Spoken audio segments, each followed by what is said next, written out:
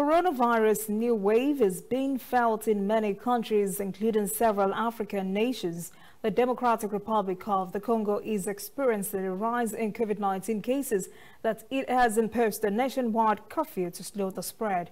Correspondent Chris Okamringa has the story. The DRC has recorded a spike in COVID-19 cases over the past 2 months. The Health Ministry has consequently imposed a curfew to stop the spread of the disease. Entrepreneurs like Mifi Makabu, who runs this bar and restaurant in Kinshasa, fear the move may push them out of business. Many of our customers start coming here at around 9 p.m. That curfew will really affect my business.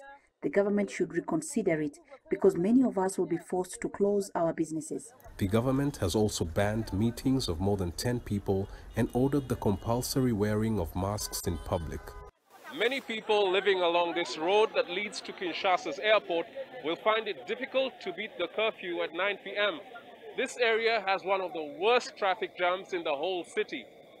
Many residents of Kinshasa have criticized the new measures. My biggest worry about these new COVID-19 measures is how they will be enforced. Our police force is very unprofessional. Many officers will use the curfew to harass and extort money from us. The government should train them to do their job professionally. The government should extend that curfew. I live so far from my workplace and usually return home late. I just don't know how I will manage. The government says the number of patients with COVID-19 is higher than those recorded in the first wave of the pandemic.